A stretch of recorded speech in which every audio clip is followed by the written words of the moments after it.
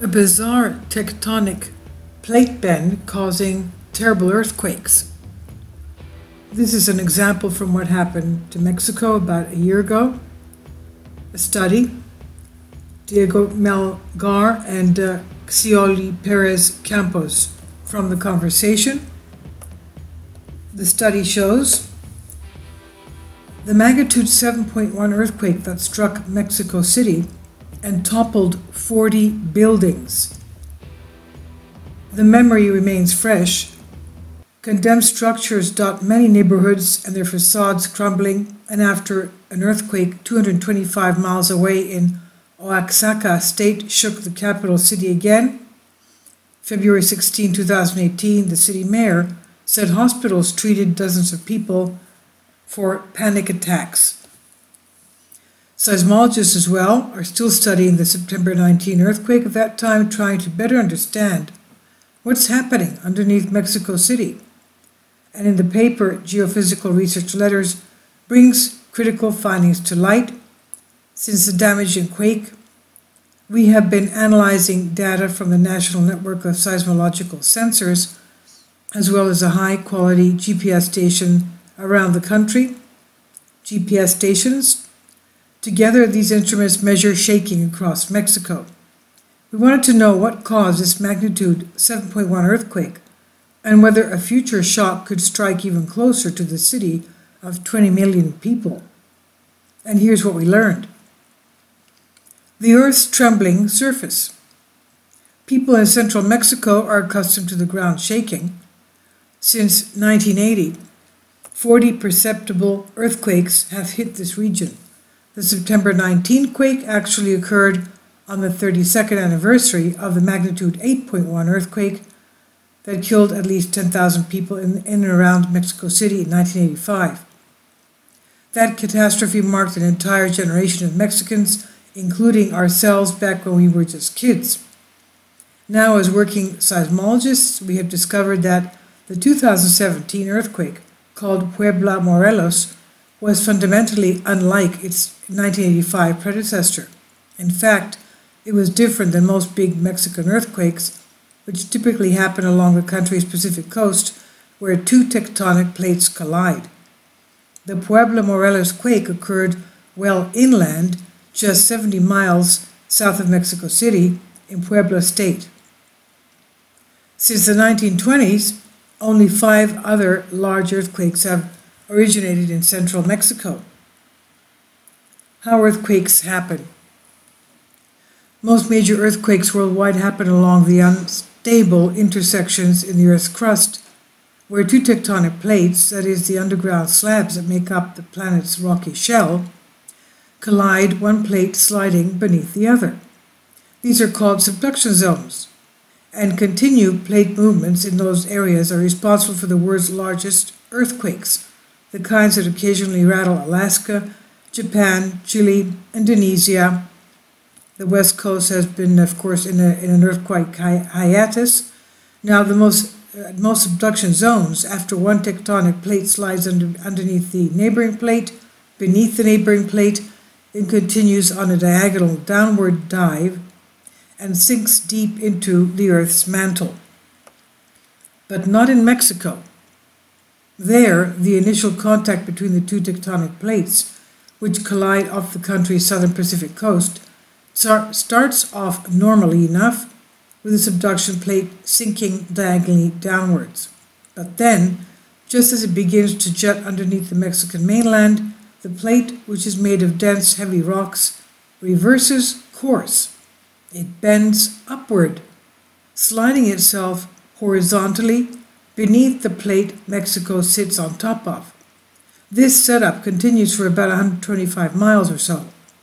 And then underneath Puebla State, just south of Mexico City, at a depth of 30 miles below ground, the subduction plate abruptly changes direction once more. It dives almost vertically downward, plunging itself deep into the Earth's mantle. What is a bending quake? When the plate bends downward, some of the rocks in the plate break. Think of a sturdy piece of wood. Flexed lightly, it bends, but when the flexing becomes too strong, it will splinter violently. That is what's causing bending earthquakes like Mexico City. After the bent tectonic plate snaps, seismic waves emanate outwards from the breaking point, causing the earth to tremble. The closer you are to the epicenter, the stronger the shaking. This kind of rare Mexican quake typically has a relatively lower magnitude than the more common Pacific Coast variety, but that does not mean the shaking above ground feels weak. Because bending quakes strike Mexico's densely populated central region, beneath the feet of many millions, the shaking can be very strong indeed. And when they hit near Mexico City, as in September 2017, demonstrated the consequences can be devastating.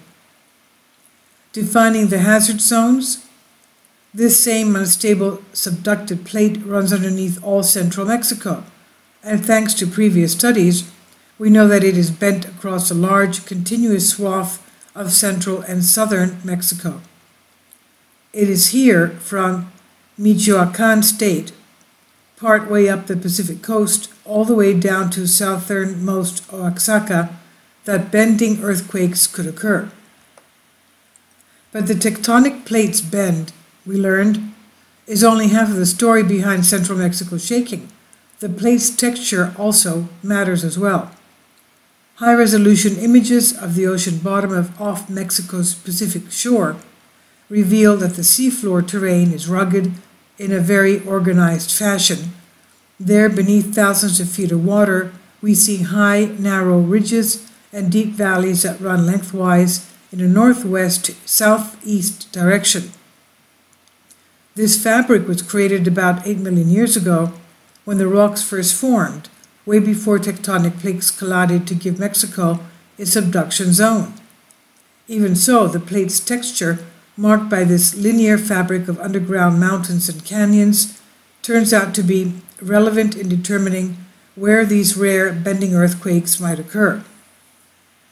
Our research found that because of its ridges and valleys are oriented uniformly, think of the grain on a sturdy piece of wood, a tectonic plate is far less likely to snap if the force that bends it is at an angle perpendicular to the direction of the fabric runs. Like a sheet of plywood, a tectonic plate is more resistant to pressure when bent against the grain. In other words, large, damaging, bending earthquakes are most likely to occur when the subduction plate own texture aligns with the direction of its downward bend. This is good news for cities like Morelia in Michoacan, where we believe the plate's fabric runs almost perpendicular to the direction of the plate's break, the wrong setup for a strong earthquake.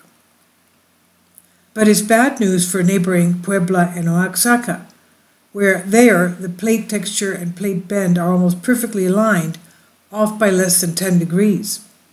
Under such circumstances, the bent plate can more easily snap and break from continued tectonic movement. What's in store for Mexico then? Mexico City. The part of the plate bend near Mexico City where a September 19 quake occurred falls somewhere in between. The alignment between texture and plate is not perfect, but they're off angle by just 20 to 30 degrees. That means the capital could see another large quake.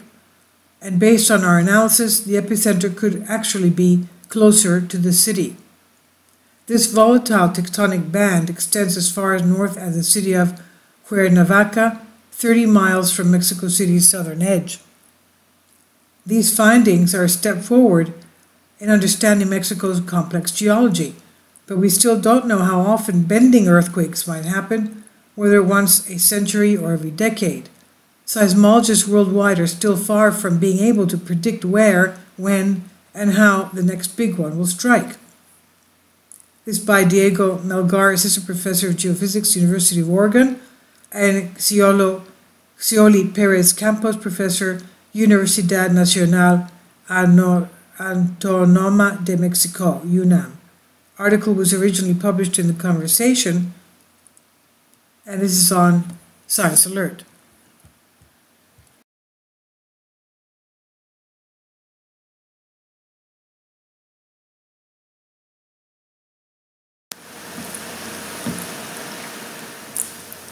If you'd like to join me on my Patreon account, you will hear content not covered by mainstream media.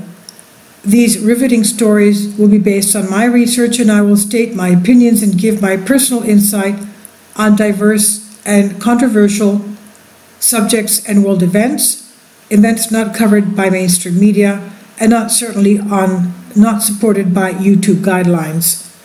So whatever I have on my Patreon, most of those will not be on my YouTube channel. Please consider becoming a member today. More of the most significant and important videos will be on my Patreon channel.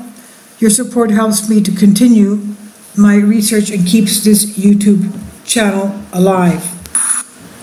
And we depend on your support, your generous charity, because we help economically challenged families here in Athens, Greece, in Kapota, and we also help the young generation with university tuition and the community around our church. Thank you.